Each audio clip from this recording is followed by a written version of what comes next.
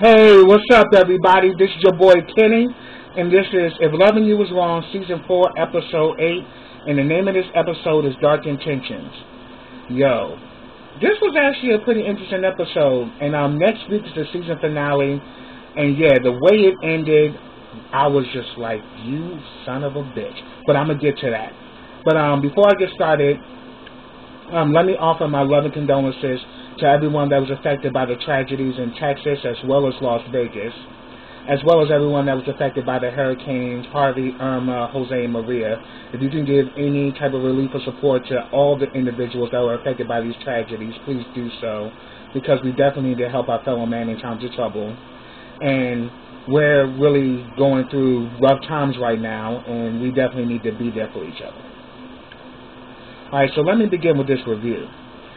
Alright, now the episode picked up where it left off. You know, Lucian comes in and gives Natalie proof that the gun that Kelly bought was actually a stolen gun, and it was reported stolen by Ramsey. So Natalie is like in complete panic mode. And pretty much she's like, oh my God. And she's like, look, and Lucius is like letting her know, like, look, this is a police report. You need to call this girl and find out what's going on. And she's like, well, I'll call her tomorrow. She's like, oh no, you're calling her right now. She calls the number, the phone is disconnected. And the thing about it, she did, because he even asked, did she even have a license?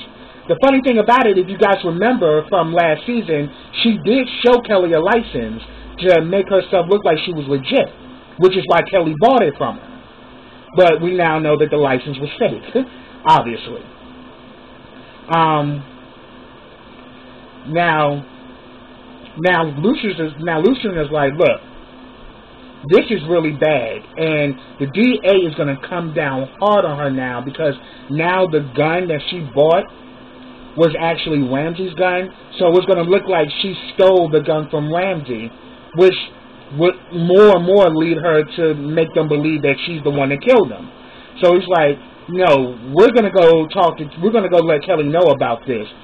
And Natalie's like, yeah, I'll wait till tomorrow. She's like, no, we're doing this right now. Like, Natalie is trying to dodge this as much as she can, and Lucian is not letting up on her, and I'm glad he's not. So they walk down to Kelly's house, and guess what the hell they end up seeing? Travis trifling ass over there by the bushes on the side of the house. And, you know, Lucian pretty much told him to get over here. What the hell are you doing back there? And he's like, I was stalking by. And he's like, walk towards me right now. What the hell are you doing here? He was like, well, I was knocking on the door.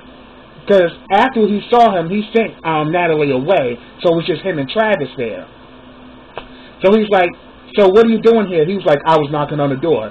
He said, the door is right there. You on the side of the house. He's like, well, she lets me go in the back door. You know, that's our thing, you know. And he told him that, don't you move. He knocks on the door and asks Kelly, and she's like, did you know that he was coming over? She says, no, I didn't even know he was here. So he's like, well, I was just checking on her to make sure she was okay. And then, like, Lucian was like, now, correct me if I'm wrong, but didn't you get a restraining order against her? He was like, yeah, I did.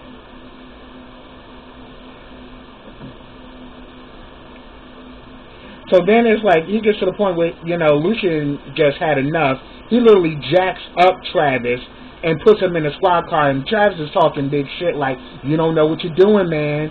You don't know what you're doing. You don't know what I'm capable of and all of that. So he's like, I'm going to go check the back to make sure everything's okay. So while he's sitting in the police car, Kelly's at the front door. She sees that he's over there laughing, and she's like, what is it that you think is funny about this?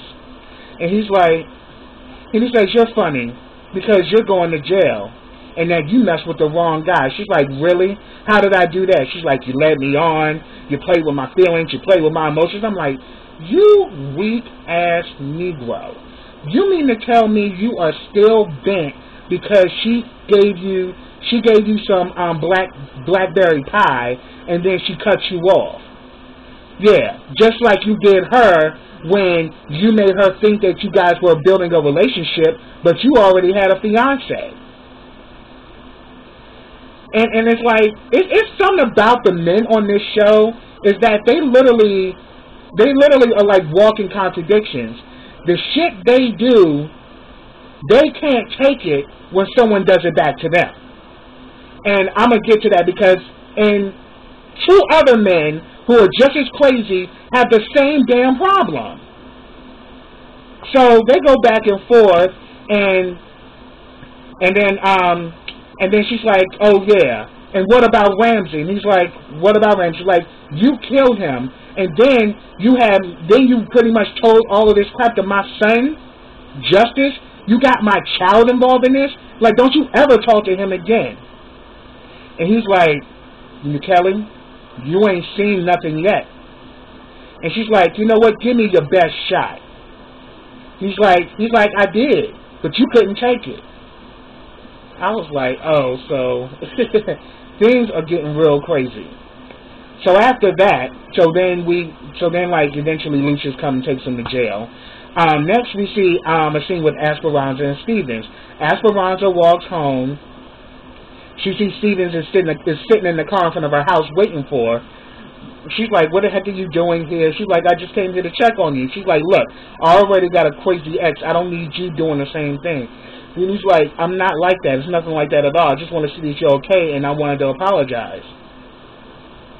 And then she was like, yeah, you messed up my house. You messed up my house, Steven. And he's like, yeah, but Eddie started it. You know, I mean, yeah, do you remember what the fuck happened? You two was on the counter, rolling around, having afternoon delight, and Eddie barged in and pretty much started the whole conversation. Esperanza would be full of it. But he was like, can I come in? And she's like, I don't think it's a good idea. She's like, come on, let me come in and help you clean up, and we can finish where we started.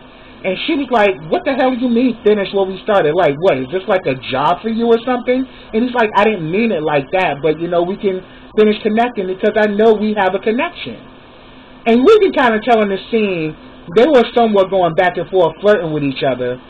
And she's like, but the thing is, this is just awkward. You know, we work with each other.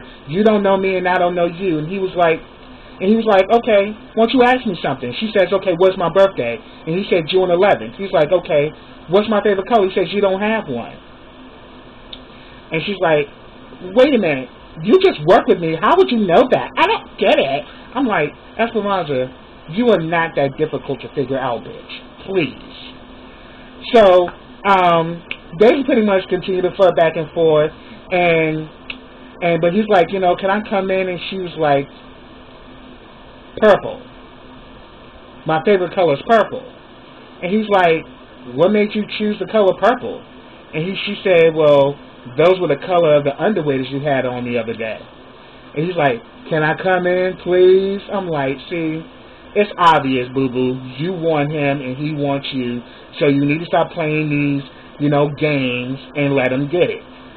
I mean, obviously, you let him get as far as he did, you might as well let him go all the way to home run.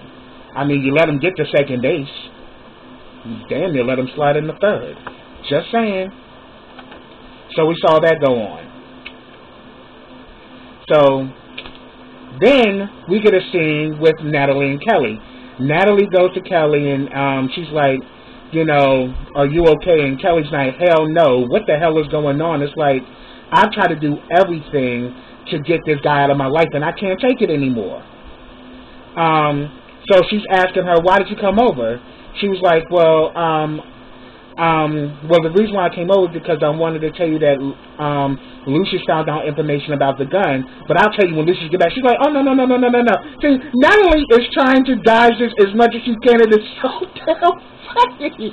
I'm like, bitch, you're the one who set this shit up, and now that this shit is, now that your little plan has backfired, you are literally trying to backpedal your ass out of this shit, and no one's letting you do it. You try to do it with Lucian, And you try to do this shit with Kelly, and Kelly won't have it. She's like, no. Tell me, what's going on? She lets her know that this gun was stolen, and she's like, you told me your girl was legit. What the hell is up with that? You mean to tell me she stole me a stolen gun? And she said, yeah, and I tried calling her, and the number's disconnected.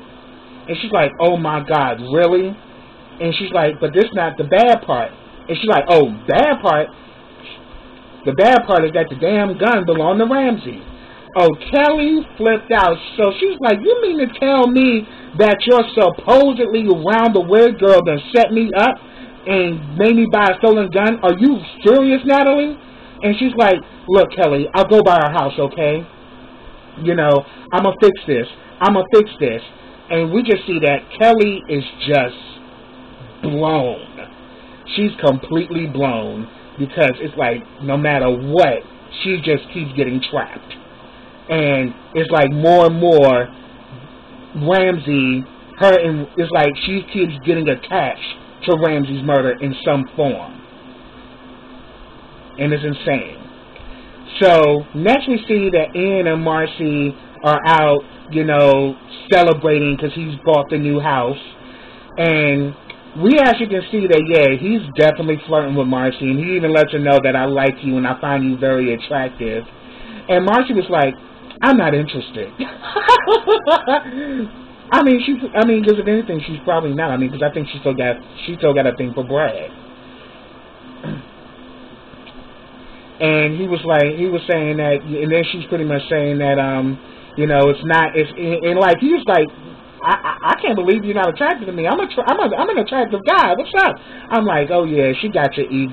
You can definitely tell she bruised his ego. But then she was like, no, it's not you personally. It's just that I've been going through a lot of crazy things with my ex, and I'm just over it. But he's saying that, look, you better have an appetite today since I'm paying. So she's like, yeah, I'm just really don't have much of an appetite. You know, it's like every time I turn around, my ex just won't leave me the hell alone. And, you know, Ian is like, you mean to tell me he has this kind of amount of power over you? He's like, yeah, the guy's a complete asshole. You really don't know him. And she's like, well, the thing is, what you should do, Marcy, you should sue his ass. Like, yeah, get him to stop.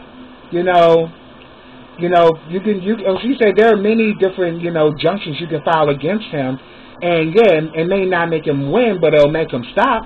Because he's going to eventually get tired of going to court. But then again, you don't know you don't know Randall, a.k.a. Psycho Betty. Psycho Betty is the type of bitch that would like to continue to go to court because she gets a thrill out of making people miserable. So she did let that know, you really don't know him. And she's right. You don't know how Randall could go. And you really don't know how close friends him and Larry are, but I'm gonna talk about that in a minute. So I'm working there. And while they're actually having this conversation, Ian gets a call, and the call is from one of his clients, and he's kind of irate because, you know, he's trying to mack the Marcy, but now he got to go handle business because he's like, well, this is Larry's case. Where the hell is Larry? Well, he's like, look, you know what? Just call his parents, and we'll have it all taken care of and all of that. So he hangs up the phone, and he pretty much tells Marcy, yeah, I gotta go handle this case because it's this rich kid who just got arrested, and you know his family is very wealthy, and my partner, you know, is one of his biggest clients, and they actually, you know, are one of the biggest contributors to our firm. And how come I immediately got the feeling that that client was Travis and Travis' family? Because obviously Travis got long fucking money to do what the hell he's doing to Kelly. Stuff like that don't come cheap. So it's obvious Travis comes from money, and he definitely comes from a family with a lot of connections. So I immediately just knew it was Travis that he was talking about. But he ends up leaving, and, you know, well, actually, no, he pretty much says that, nah, you know, I'm going to continue that. We're gonna have our lunch. And then he tried to get her some wine, and she's like, oh, no, water just do. And she's like, oh, wow, you really don't drink? She's like, no, not these days, I don't. So I was just like, So, and if anything, she's just playing this whole damn thing like she's trying to act like she's not pregnant. So I was just like, wow. So it seemed to me like, yeah, Ian's a player, but Marcy's a player too. So props to Marcy on that one. So then we now down at the station. We see that Lucian has brought in Travis. Then before he's about to talk to Travis, Lucian has it out with Eddie, and Eddie was like, "Who the hell you think you are getting away between me and that bitch?" And he's like, "What the hell are you talking about?" And he's like, "As a matter of fact, you see this guy right here? You stalking Esperanza? You keep doing that shit, your ass gonna end up over here." And he's like, "First of all, I was in that chair, and you saw what the hell happened, didn't you? And besides, I put my tattoo on that bitch. She belonged to me." And all this shit. And he's like, "Dude, do you even hear your fucking self? You're fucking crazy, and this is insane. Like, what the hell? Just leave her the hell alone." And he's like, and then he was like, and he's like, "This is crazy." He's like, "Yeah, you know I'm crazy, and you keep on pushing my butt. You want to see how far I go?" He's like, "You keep on fucking with me, Eddie, and I'm gonna put some new charges on your ass, and your ass gonna end up being back in this bitch." And he's like, "Yeah," and he was saying that, yeah. And he said, and he's saying that, yeah, but I'm gonna make sure that your boy Stevens is gonna get dealt with too. And he's like, "Look, if you think you gonna pull another Andrew with Stevens, you got another damn thing coming." And he's like, "Come on, man, you know how the job is. You know people disappear. I mean, hey, my uncle had something to do with that. You can't get mad at me. You know, it is what it is." And he's like, "Yeah, I'll make him disappear," and all this other shit. And then next thing you know, we see Stevens comes in, and then Lucian's like, "Okay, you up in here talking big shit." Stevens is right there. Say what you gotta say. And like he pretty much told him, like, you know, you better watch your ass. He's like, "You better watch your back, Stevens." And he's like, "I'd rather watch Esperanza." I was like, "Okay, Stevens ain't scared of Eddie for nothing." So I was feeling that, because you know they always kind of had that tension between them. And he's like, "Keep on messing with me, and I'm gonna make sure I'm gonna end you, and I'm gonna piss on your grave when I'm done with it." And he was like, "Yeah, and you better not mess with Esperanza no more. You gonna see what's gonna happen to you." And Eddie was like, "What you mean mess with Esperanza? But I've been messing with her ass since she was 17 years old. I've been messing with her. I've always messed with her, and I will always mess with her. So if you want to do something, mano a mano, we can handle it. If you want to be about that, won't you jump then, bitch?" And I was just like, Eddie is just so fucking crazy. So eventually Eddie ends up leaving, and so does Stevens. So pretty much Lucian and Travis have a sit down, and they have like an interrogation going back and forth. Travis is trying to play dumb that he doesn't know what Lucian is talking about. I mean, when he asks questions about why are you harassing Kelly, he's like, "I'm not harassing her. She's lying through her teeth and all of this shit. You know, all of this is not true." And then he was like, "Oh yeah, but you know and then like, because pretty much he had sat down, and Lucian was like, "You know, I need to ask you something." And he was like, "But I thought detectives are supposed to ask questions, officer." And I'm like, "Little do you know, Travis, he's an FBI agent, so he's above a detective, bitch." So pretty much within the interrogation, you know, so pretty much he was saying, so while they was having an interrogation, Travis throws out there that, "Well, won't you ask Dion? Dion know the whole story. He know everything." And I'm like, "Yeah, because Dion probably is on your side, and you know damn well you got Dion in your back pocket." And he's like, "Yeah, I'm familiar with that." And he's like, "Oh, so you're on her side, huh?" "Yeah, okay." And then like just the fact that, you know, Travis was just so smug and was just real confident in his shit, just really, really disturbed Lucian. And Lucian got to the point where he's like, "I'm going to nail your ass to the wall." And then he's saying that, he's like, "Oh, really? How are you going to do that? And why, may I ask?" I mean, just being real smug. And then he was like, "Look, I know you did something to Ramsey." And he's like, "Really?" He's like, "Yeah, I know you did something to him." I mean, let's just be real. I mean, like, why wouldn't you? I mean, he lives right next door to Kelly. You know, he's got skills. He's got moves. He's like a built-ass dude. He's real built and muscular. You know, all the women wanted Ramsey. Oh, are you talking about that? You talking about that, you know, that big-ass dude that lived next door? I was like, yeah, Lucian was getting somewhere. He's like, oh, so you do know him, huh? So Lucian knows Travis is full of shit, and that Travis knows how to put on a good face. He knows he's a sociopath. I mean, for one, he had a sociopath for a partner, so he knows when he's dealing with one. The same thing. Oh yeah, just thought about it.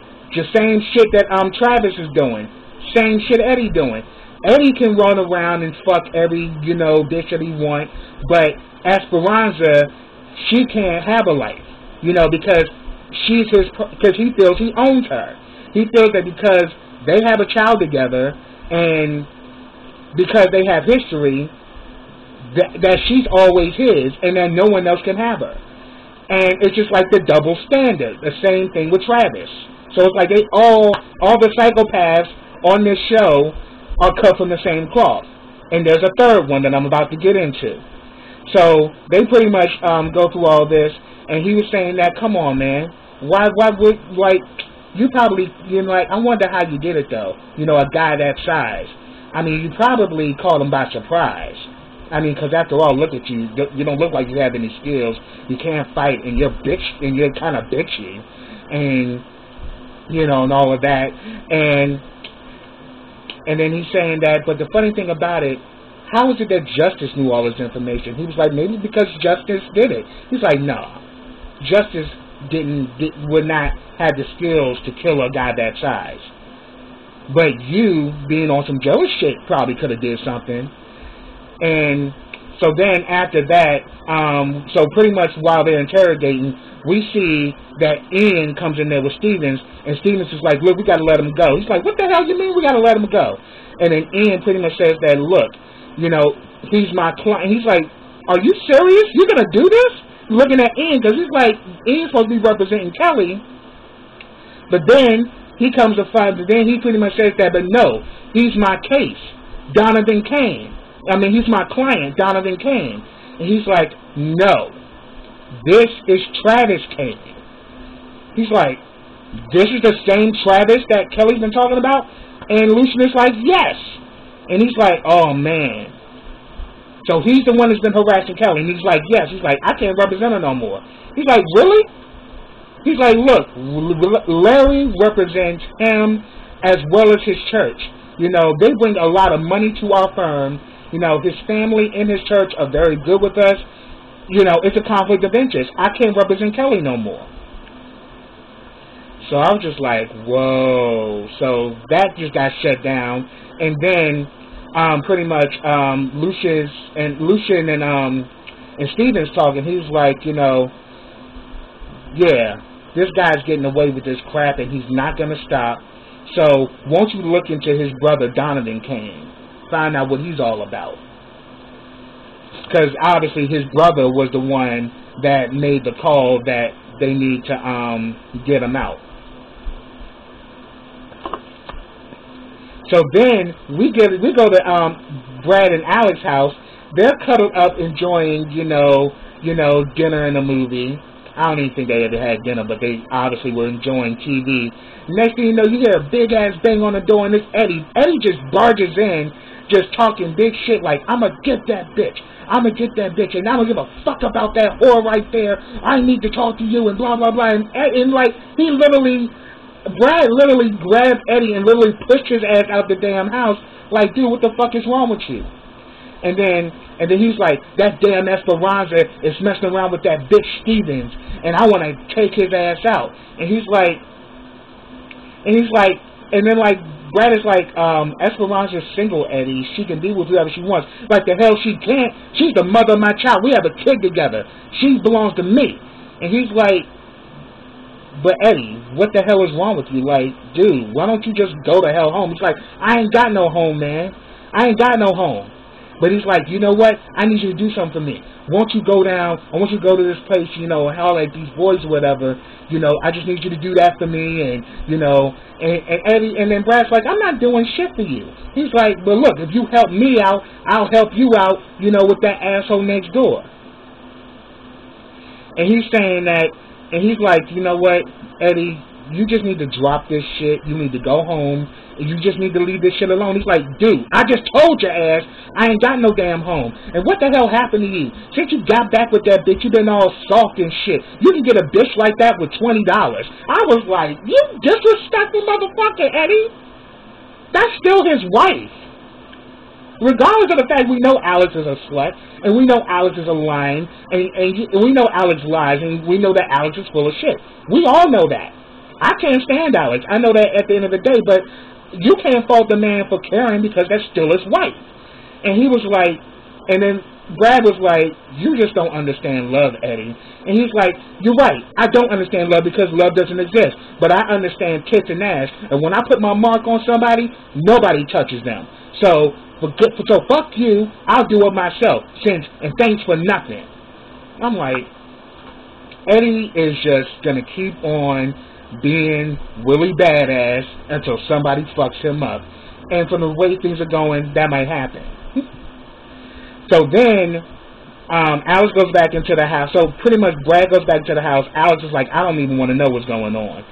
So they realize, so pretty much she was like, you know, get rid of those damn things. I'm tired of looking at them. Meaning like the little camcorder and the floodlight.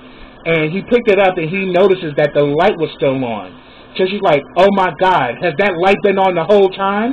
And she's like, how is it even possible it's disconnected by the wall? Well, he said that he actually had a backup battery to it. And every time, and like whatever, and he says that he gets text, video, as well as audio images from the camera. So he can pretty much hear and probably go back and view everything that they talked about in that house. So it's like, oh my God, what if he knows? And Brad was like, if he knows, he would probably been by here, don't you think? She's like, destroy it, Brad, get rid of it, get rid of it. I was like, And I was just like, oh shit. So now the shit is like Alice again planning some bullshit, and it's just gonna grow into something crazy, as always. So then we get the last scene of the night, Larry and Randall. They both drunk as all hell. They both coming up in there. They taking shots and, you know, they all over the place. They all out of control. They even talked about a time when they were in college how they, you know, placed a VHS camera in the girls' dorm room and they end up getting kicked out of school for that shit. So these dudes are trash. Like, seriously. They are really fucking trash. I mean, Marcy has no idea the kind of sociopathic asshole she married. She really doesn't know the full extent of how much messy shit him and Larry did around the time that they were dating each other. I mean, Randall has always been doing this crap. You know, screwing other women and all that. So this whole thing with him and Alex, that was something he did all the time. I mean, it was a shock to us, you know, that you got this beautiful wife, but yet you're sleeping with your neighbor next door. That shit he did even in college, unbeknownst to her. So it's crazy as hell.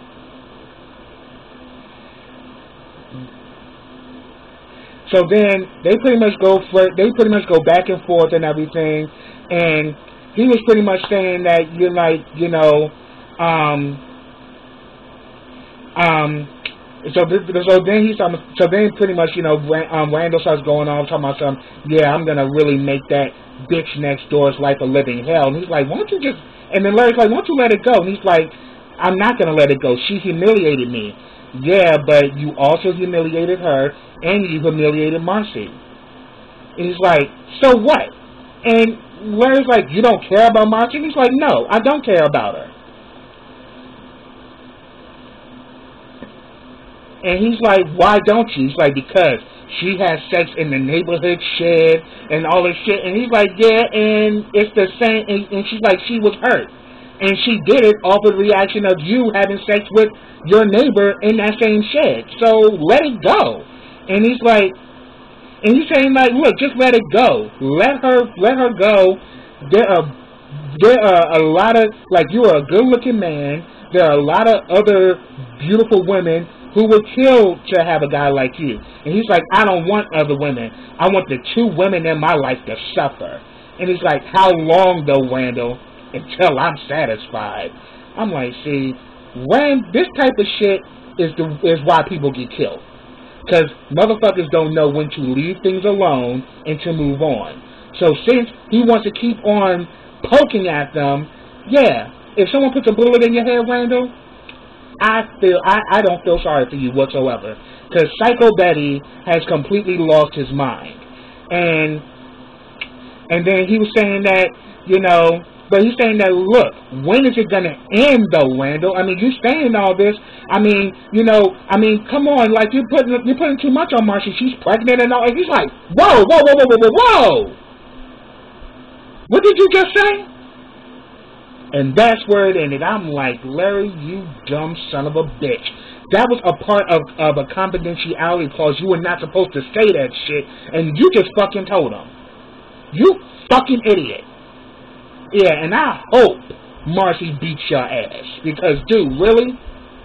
So you just got so loose and so candid with Randall that you just practically threw Marcy under the bus. The one thing that she wanted to hide from him, now he knows. So now, it's really going to be crazy.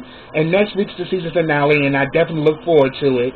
So, that's what I have, y'all. If I missed anything, put it down in the comments. I'd love to hear your thoughts. Subscribe to my channel. Click that bell to get notifications every time I drop a video. Also, I've started a GoFundMe. You can also check that link in the description box. I also have a Snapchat. You can also check that out as well. Also, like this video, comment on this video, and share this video. And I'll be back with the next episode of If Loving You Is Wrong. So until then, everybody, take care.